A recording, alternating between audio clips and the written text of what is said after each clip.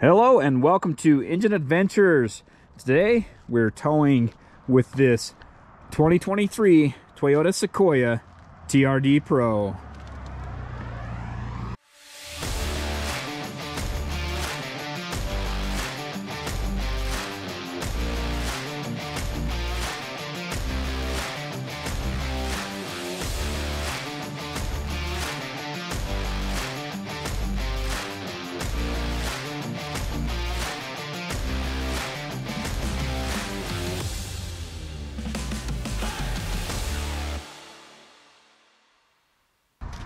All right, as you can see, we've got the Jeep car loaded up.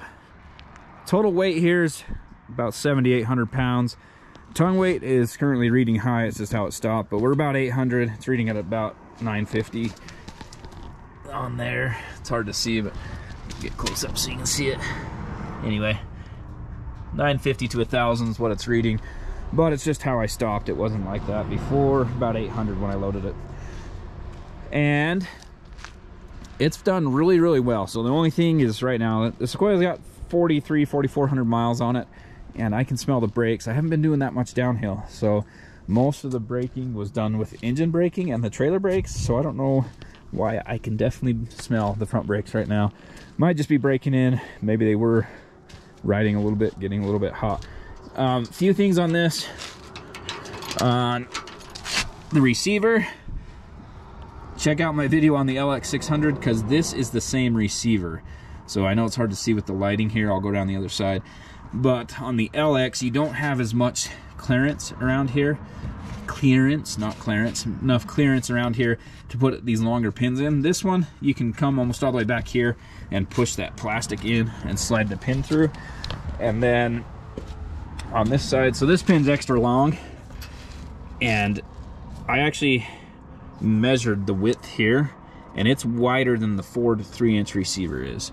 So you need a really long pin to get in here, and on the Sequoia it's doable. On the LX600 it's not so much. It's a really hard, you have to have the perfect pin to get in there. But really, this is not a bad setup as far as the rest of it goes, and it looks like a really beefy, strong layout, so there's that as well. This should be a durable hitch, long lasting, and the chain hookups are good. They're a little bit small, but the bend there adds a little bit of strength to it, and it's really reinforced front and back almost because it's so close. Anyway, pretty strong chain mounts it looks like to me. It's sagging a lot. This much weight, you should be using a weight distribution hitch. I like to test without a weight distribution because I have access to the equalizers, and equalizer has such high-end sway control. Pretty much one of the best on the market. It's the best hitch on the market, but sway control is up there, you know, almost near the top as well. Anyway, so I wouldn't get as much of a feel for how the vehicle can control the load if I used a weight distribution hitch. Yeah, overall, so far this thing's been great. I guess we should roll some footage of it towing, and I can talk about that, you know, from the other camera there up on the Jeep. And anyway, towing, it's done really well. It's quite stable. I don't know, I thought so. Anyway, it's got a rear anti-sway bar and a front anti-sway bar. I thought with the TRD Pro suspension, the Fox shocks and all that it would be really soft and that towing wouldn't be very well controlled, but it actually does really well. So that sway bar, anti-sway bar up front is really beefy. The rear end is really low. I don't want to lay down in the salt. Let's see if we can get a shot of the shock here though. Anyway, it does really well at controlling the load. I haven't felt any sway. This load is fairly high as far as the weight goes, so you know, center of gravity of the Jeep's gonna be up here somewhere. The engine, transmission stuff's all up here, so you're gonna have the center of gravity be pretty high overall on this trailer, and it's just been handling like a champ. No problems at all. You can see we have Jeep car back there on the trailer. We're in at just under 8,000 pounds, and a couple things to show you here are these gauges. So you get oil pressure, battery voltage, fuel, and coolant temp here. You have oil temp gauge, trans temp. This is how much energy the electric motor is putting out. So down below it you have the battery. It shows how much is left, and then that whatever there, when I get on it, you can see it's putting out more power, whatever, and then the boost pressure right there. So this thing actually has a really good gauge set up for towing, and the mirrors are awesome. Like, those mirrors are just amazing. I have this one pointed down a little bit so I can see the straps better, but anyway, those mirrors are just huge and give you a ton of area to see behind you. I love them. These are probably the best tow mirrors I've ever had on an SUV. We're climbing pretty steep grades here. This is probably 7-8% grade. Speed limits aren't super high, so this isn't the hardest test, but and it's also like 28 degrees. It says 39. I don't think it's quite that warm, but anyway, it's pretty cold out, so the engine, transmission, all that stuff's not really going to get hot. But this Sequoia, I mean, I've barely maybe gone half throttle to do this. It's so much torque down low. This thing is pretty amazing, but it also does drink fuel when it's towing. It's just like the Ford EcoBoost. Those things are quite fuel efficient empty. As soon as you start towing, you get on it, they are less fuel efficient than the V8. I guess they're putting out more power, so you gotta weigh that as well. But anyway, you're burning a lot more fuel in these twin turbo V6s when you're towing under heavy loads and all that kind of stuff versus using the V8s. Right now, I don't know, going up this hill, I'm like 3 or 4 miles per gallon, whatever. So I'm not gonna have a good fuel mileage estimate on this. I'm not doing a full 100-mile fuel test like I often do, but I did want to get a towing fill in, and like I said, we're at 8,000 pounds and we're just using a scale ball mount. I'll show you that if you haven't already seen it anyway. And this thing really should be using weight distribution when you're over 500-pound tongue weight, and we are right at 800-pound tongue weight, maybe a hair over that, but trailer weight's probably 7,800. So I'm honestly very impressed with how this tows. I would say it's probably the best towing SUV. The Expedition might be rated higher. The Grand Wagoneer and Wagoneer I haven't tested, so those ones I don't know about, but I think the solid rear axle on this is helping. This is the TRD Pro, so it's got softer suspension, and it's still just handling this no problem at all. And of course, the torque from the electric motor and the twin turbos down low. There we go, getting on it a little bit. This part's a little bit steeper, but you can see it's still not even adding that much electric to it. As far as the horsepower and torque goes, it wasn't adding that much. But another interesting thing with this, when I was in Denver at a Toyota event for the new Tundra, they said that they designed this hybrid system for maximum performance, much better performance. The secondary benefit is better fuel mileage, but that wasn't the goal. That's according to the guy that I talked to. Who knows if that's true or not, but in my experience driving this thing, the battery always stays pretty highly charged. Like, it's 80-90%, usually 80%, I would say. It's always at 80%. Other hybrids, your battery is pretty much 10 to 15, 20% most of the time. This is not a plug-in, it's just a regular hybrid, whatever. And really surprised. Sorry, reading this sign, no trucks with 3 axles or more. We have more than 3 total, but we're not going to go down this hill, so we'll be okay. Anyway, I completely lost my train of thought. Oh, the battery. Okay, so the battery on this thing, when you're driving around, especially empty, I got to show you the valley. Super smoggy out there today. I was hoping to get a decent shot of this with the valley in the background, but it's super smoggy. Anyway, when most vehicles you're driving around, sorry, this thing when you're driving around it pretty much tries to keep that battery fully charged at the 80%. So these are nickel metal hydride, I think, batteries. They are not lithium ion. I think they're nickel, some sort of nickel based battery. Anyway, and they really do perform optimally, have the longest life at 80% battery. And as you use more on the nickel metal hydride, they're not as efficient as lithium ion. So as the battery goes dead, it kind of is like your car battery. You're at 12 volts and 11 volts. It kind of dies off, it tapers off. And the nickel batteries are that way. Lithium, you get almost full voltage, full amperage, whatever, until it dies. So these are a little bit different, and maybe that's why it keeps the battery higher charged, but it seems like it does it for performance. So it's always ready. If you're towing, you hit a steep hill, it's there and ready to add in the extra electric boost as needed. It's not going to be completely depleted.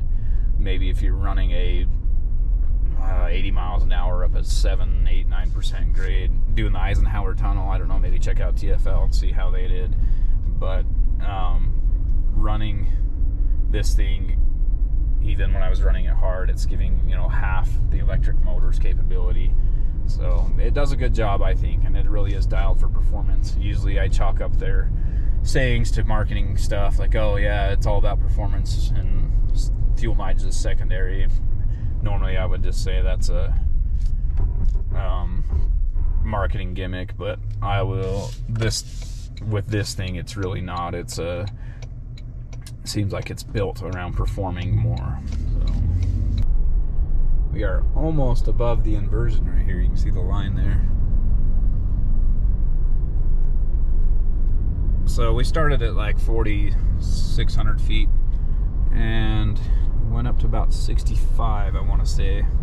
I'll put the number up on the screen. Now we're gonna head back down, and I lost the exterior footage on the way up, so hopefully it's gonna work on the way down. GoPros and their finicky stuff. So it does have grade braking. It's holding a little over 3,000 RPM right now. When I push on the brake, it'll downshift, and let's see if I push even more, if it'll downshift more. It's just slowing down. It does have the trailer brake controller right here to the right of the steering wheel. Easy to get to. It's ideally you're not filming while you do it. If you see me throw the camera, that's because I'm grabbing the trailer brakes, but it works really well. I haven't had any problems with it so far. I used it manually and just the automatic system, whatever. The automatic part's been working great. You can see this road's quite windy. Hopefully that's not flashing too bad, the refresh rate of the screen and the camera frame rate coinciding there. But anyway, we'll run down this hill, we'll let it do some grade braking, see how it does, and so far I've been really impressed with it. It's actually charged the battery up the highest I've seen it. I think there's 1 bar left there. So it's gonna run out of regenerative braking here in just a second because it will be maxed out on the battery.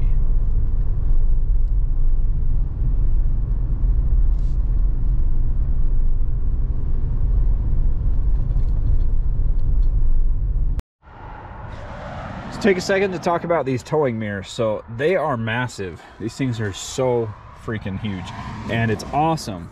And then the Sequoia is already a very wide vehicle. It's hard to see with that trailer, but it's already a wide vehicle. It's probably wide enough that you actually need the clearance lamps. These may not be just for looks. They actually say TRD inside of there. Anyway, it's might be over the 80 inches wide, or close to it at least. I'll post that up on the screen.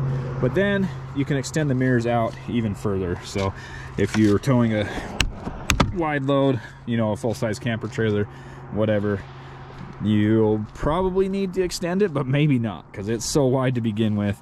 And then again, these things are massive.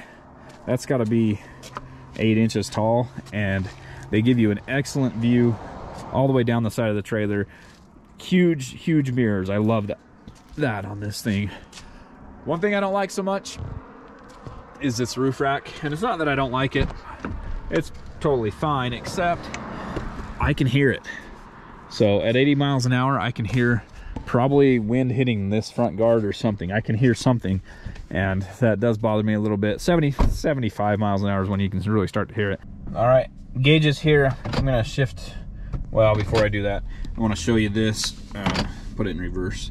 So this has the trailer backup that keeps you straight.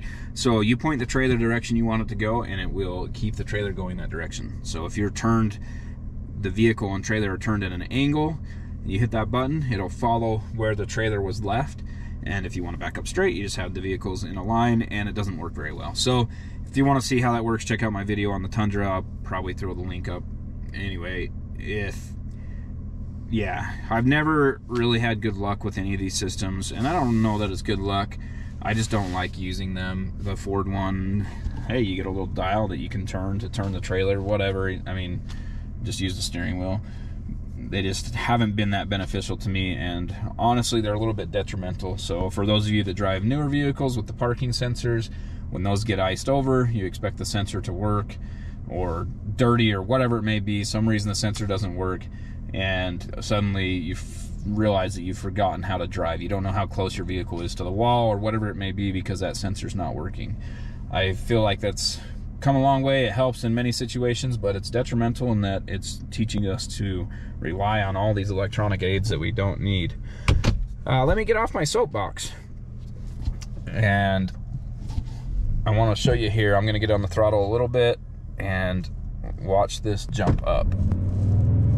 So we went almost full force on the electric motor there. I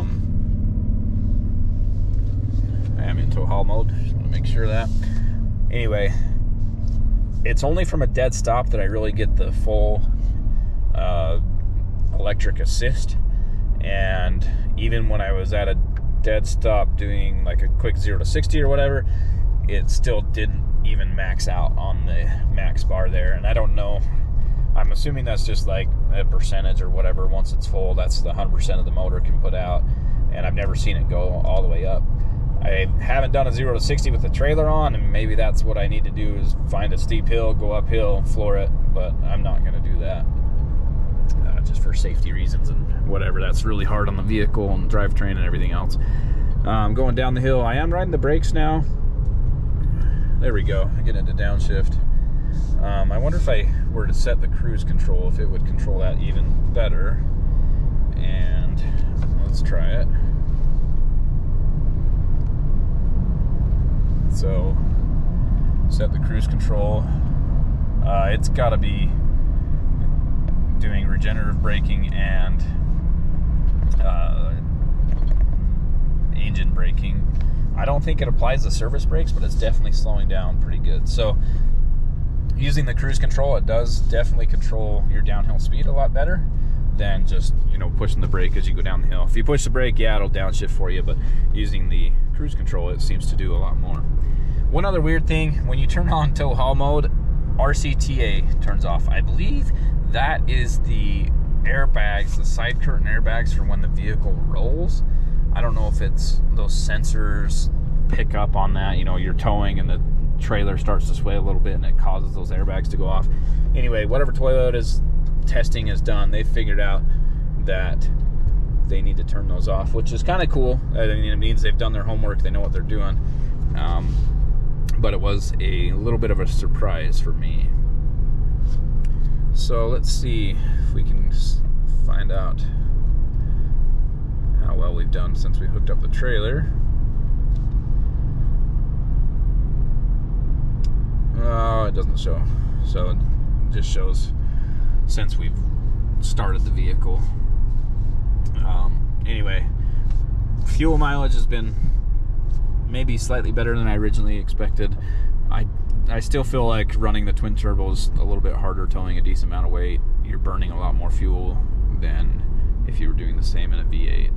So, thank you for watching Engine Adventures towing review of this 2023 Toyota Sequoia TRD Pro. This thing is a monster. It tows really quite well. The best SUV I've ever towed with, as far as these half-ton SUVs go. The old Excursion and 3/4 ton Suburbans would maybe a little bit more stable than this. I'm sure they were. It's been a while since I've towed with one of those. Anyway, the Excursion for sure. But as far as the current SUVs available on the market, I would rank this up at the very top. It only has, well, has a 9,000 pound towing capacity, which is pretty meaty. We're a little bit under 8 right now, which gives me a good feel. That extra 1,000 pounds would make a difference, but I could tell that this thing would totally handle it no problem, especially with a weight distribution hitch, and you would have no issues at all. As far as everything else, you'll have to check out the other videos for the on-road and off-road and interior reviews, all that kind of stuff. Be sure to hit subscribe, ring the bell so you get notifications, and give me a thumbs up, and then comment down below, or a thumbs down, I guess, if you didn't like it. But be sure to comment down below. Let me know what you liked, what you didn't like, both about the vehicle and the video. If you want to see more stuff like this, if you want to see me do different tests, whatever, be sure to comment and let me know. Thanks again. Have a great day.